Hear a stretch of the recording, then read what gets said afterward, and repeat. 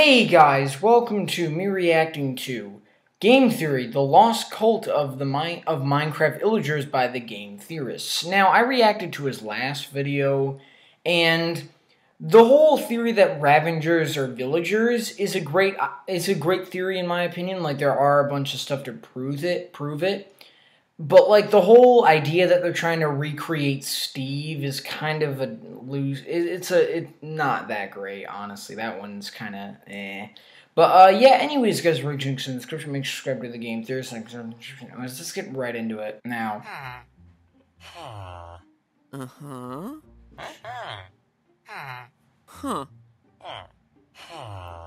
Okay? Really? These guys don't have some sort of secret language like the Endermen.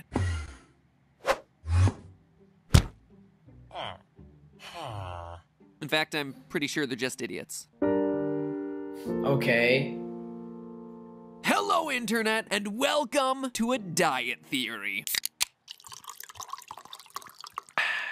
And unlike all the other theories that I've claimed are diet theories, this time I really mean it. I am not joking around. These mini theories were originally meant to be a smaller episode exploring new fun angles on recent topics that didn't fit into the main theory, and yet every time I try to write one of these things, every time they always wind up too long. Not this time, my friends. I swear, today we are not gonna go past page 2 or like the 10-minute mark, even though the outline for this episode is currently at 4 pages. Curse my verbosity! Today I want to take a little bit deeper into a topic I began covering in our last Minecraft video. In that episode, we concluded that the Illagers were exiled from the villager civilizations because they were experimenting with the powers of life and death. And we know that to some extent they've been successful, considering that evokers carry totems of undying, items that literally grant new life at the point of death. Now they live on the outskirts of society in the woodland mansions, where it appears that they're continuing their experiments, converting villagers into ravagers, and using huge stockpiles of blue, light blue, and cyan wool to construct replicas of Steve. At the end of my why would they I do hypothesized that perhaps those Steve clones may have inadvertently led to the creation of the game's zombie menace. But that still left us with a lot of questions unanswered. What's the deal with the fake end portal rooms that you can also find in woodland mansions? And why are there these giant replicas of cats and chickens hidden inside those buildings? I mean, those are some weird Those weren't my questions, but okay. About in the last episode that I didn't actually have the chance to explain away. And then there's the issues with the Vindicators themselves. Why are their eyes blue? We established last time that they're former villagers, and we know that every other villager in the game has themselves green eyes, including other Illager types like the Evoker. So then, why are the Vindicators' eyes specifically blue? Again, that probably has itself a lore-based explanation out there somewhere. And lastly, a question that I think we were all thinking at the end of the last episode: if the Illagers are indeed trying to create Steve clones, is it possible that they accidentally created Herobrine in the process? Who I know is an established creepypasta and isn't an official thing in the game, but still, could he have been? Is it possible that he's an official part of this game's lore? Today we're cracking open the first of this little 3-pack of diet theories. The fake end portal rooms, why they exist, and their connection to a fascinating and incredibly tragic real-life story that may tell us a lot more than we expect about the history of these Minecraft villains. So pull out your netherwort, water, and sugar, my friends. Today we are going swift. As I brought up in the last episode, there are lots of strange rooms hidden throughout the Woodland Mansion hideouts, but none of them are as suspicious as the fake end portal rooms, in which the Illagers have used green and orange wool to roughly recreate the layout of an actual end portal. I mean, that's pretty darn weird. Like, there's lots of weird details in games that may or may not have themselves a greater lore importance, but in this case, to take an endgame location and place it in the hands of the villains in a way that they're trying to recreate it, it's definitely the devs trying to tell us something, especially when you consider that they were included in the game so much later than the end portals themselves. Like, maybe if the Woodland Mansion came first, then this would be them trying to hint at this mysterious stronghold's existence hidden somewhere out there in the world and how to use it. But end portals have practically been in the game since the very beginning, since version 1.0.0, whereas Woodland Mansions were added to the game 5 years later. You don't put stuff like that in arbitrarily. It feels like a detail that, if we're somehow able to crack it will actually tell us a lot about the story of this game. And I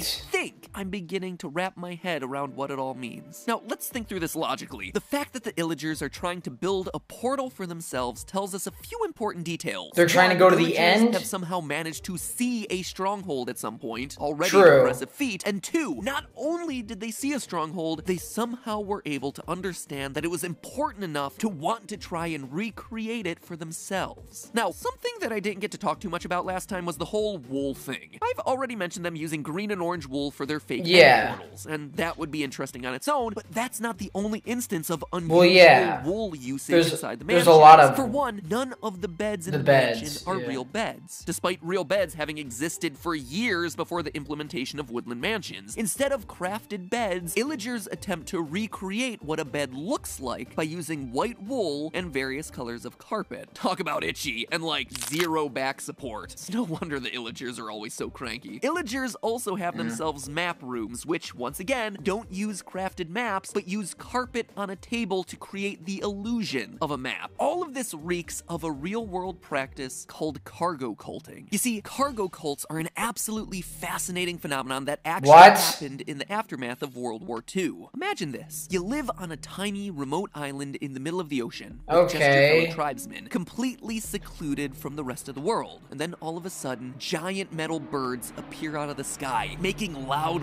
roaring noises. The birds come to a stop on your island, and out of them step humans. People that look like you, but different. Different skin tones, different hair colors. And they come bringing things that you never could have imagined. Pills that save lives, clothes in bright colors and new materials, food in metal containers, objects that can take down the fiercest warriors with just the push of a button, machines that travel fast and never get tired. Sometimes they bring all these things in their flying birds. Sometimes these things just fall onto the island. While they're there, these visitors take time to build things. They clear long strips of land where their birds come and go. They put up these tall towers where they can be closer to the heavens and where they talk to themselves all day while wearing these strange ear coverings. They erect tents and shelters where they live. And then after a year or two of these visitors coming and going, suddenly the birds stop landing. Everything that came with them goes away. They were like gods, and you, not fully understanding what brought them there in the first place, try everything to get them to come back. This is exactly what happened to the small populations of indigenous people on the Melanesian islands of the South Pacific during World War II. Islands like Vanuatu, Fiji, New Guinea, and the Solomon Islands. Here they were, societies completely removed from the rest of the world, existing in their own self-contained bubbles, when all of a sudden, Japanese troops land on the island with ships and planes, carrying guns and medicines and supplies for the troops. Suddenly you're aware of an entire world out there, a world that is so far beyond where your civilization currently is. And then these people start building things like airstrips and control towers for their planes. They start airdropping supplies onto the island, causing crates of cargo to literally rain down from the heavens. Later on in the war, it would be Allied forces using these islands, bringing even more visitors and even more technology. But when the war ended and the troops suddenly stopped coming and the airdrops stopped happening, some of the villagers were rightly left confused as to why it had all ended. Some claim the reasoning was that nobody was running the airports anymore, and they started cults dedicated to rituals that involved lighting up the runways, waving signal cones around. They started to imitate the practices that they had seen the soldiers using. They carved headphones from wood and wore them in fake control towers that they built. They started to mimic the marching parades and the training drills that they had watched these visitors perform. They even used rifles that had been left behind, or when they ran out of those, they started carving new ones from local wood. They built life-sized replicas of airplanes and cut more runways into the jungles of the island, just hoping to attract more planes. I mean, these were places and practices that seemed so important to the visitors when they were on the island, so maybe doing them again would summon them back. It's a wild story, right? Whoa! Like, when you think about it, it's that's insane. These people were under the idea of, if you build it, they will come, but they never came again. Now, we obviously know that simply operating the ground section of an airport isn't going to magically summon supply drops, but to these islanders, how could they have thought any differently? Gods suddenly arrive from the heavens and then leave. And so you, not properly understanding the cause and effect of the whole thing, try to recreate the things that those visitors cared about. And thus the term cargo cult was born, meaning a group of people who perform rituals without fully understanding the real mechanisms that work behind them. Now, the reason I tell you this story is that I believe that is exactly what we're seeing with the Illagers. Yeah, they don't understand. Hold a bed, and they try to recreate it using a bunch of wool. They don't They're understand missing it, the yeah. point and about 3 wooden planks. It's just like the Islanders sitting in fake radio towers with wooden headphones. On the surface, they look the same. It is parallel, but in reality, they're completely So they don't different. understand, It's just the like how same they don't thing with understand Illager an end carpet portal. maps, and it's especially true of their fake end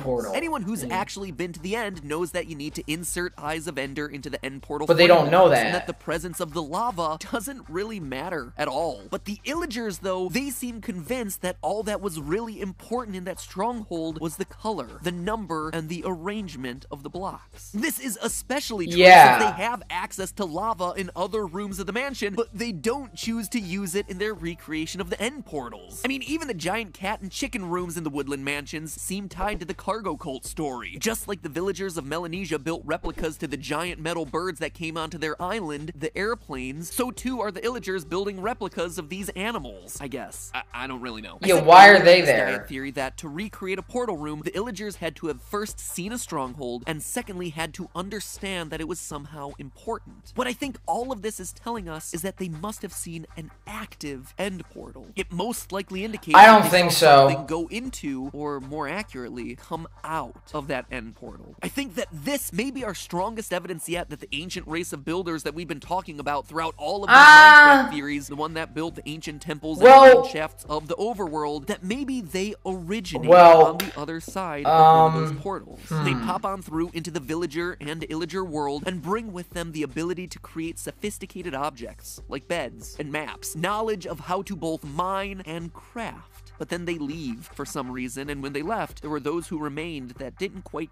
get it, and are doing whatever they can to bring them back. Again, I'm not sure, but consider the parallels to the cargo cults. Visitors arrive from another world, they bring with them technology and knowledge that allows them to make magical things, and when they leave, the villagers then mimic their actions. Like I said, I don't know if that's really what's going on here, but to me, I don't think it is the best explanation I have right now for all those random rooms and objects in the woodland mansions. Next time we crack into a diet theory, Vindicators, Herobrine, and the truth behind their eyes. Oh, that's next time? Alright. So, honestly, what I think of this theory is that it's not really that great. Because, again, it continues on a theory that I think wasn't really that great either. Because the thing is that, like, it doesn't really make sense. I mean, I guess if you really do think about it, apply it with this theory, it does kind of make sense that they're trying to recreate the humans that, like, brought them this stuff so that way they can get it, like, actually. So maybe that is another good evidence. Honestly, I feel like he should have brought that up, that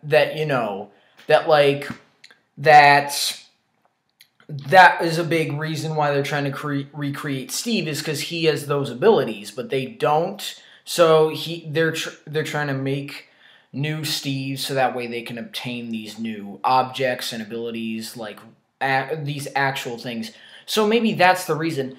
I don't think, there's one thing I don't agree with, is I don't think they saw an active end portal, because the thing is that, why would they, because yeah, if they saw it, because the thing is that an active end portal covers the lava, like the whole black smoke covers the lava, so why would they put the detail of the lava under it? Because it doesn't really make sense to me. Also, he didn't really explain why the cat and the chicken were there. He kind of said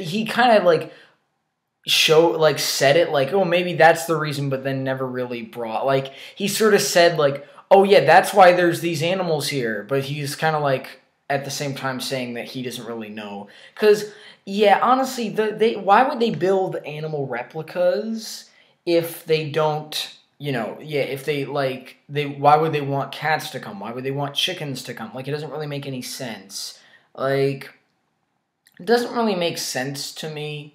Honestly, this theory wasn't really that great because it didn't really answer that much. Like, I mean, I'm guessing the next episode is probably going to answer more stuff. But, again, it didn't really seem like it answered that much, honestly. Sort of like the last theory I said, like, it will completely change Minecraft. Like, it didn't at all, honestly. It still didn't. I'm like, oh, okay, that's fine. This isn't freaking terrifying, I guess. But, yeah, anyways, guys, enjoy, leave a like, and subscribe to my channel. See you next one. Bye!